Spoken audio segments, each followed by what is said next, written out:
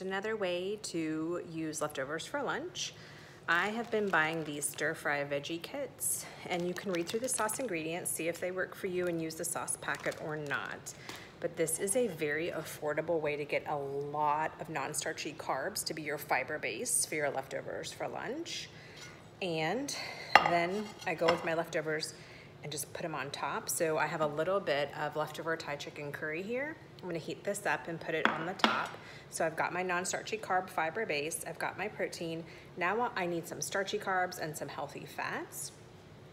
So I just think, what kind of carbs and fats would go with this?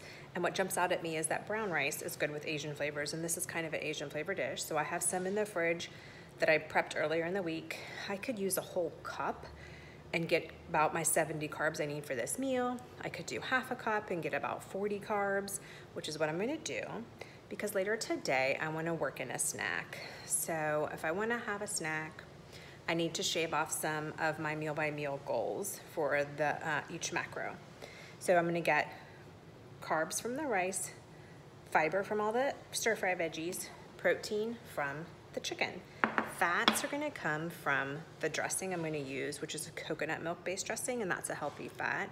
And it came with this bag of stir-fry mix. So that will make this a macro balanced leftovers for lunch meal. Remember I mentioned that snack later, it's going to want to have fat, protein, and carbs too to be a good snack that makes me feel well. So it's gonna be roasted edamame, which I'll show you, the wasabi flavor that I'll be using. And it's gonna be some dried fruit. Roasted edamame is gonna give me protein and healthy fats. Knocked out 2 macros right there. And then dried fruit like these dried mangoes. And I also have dates here, all unsweetened. It's pretty important. And apricots.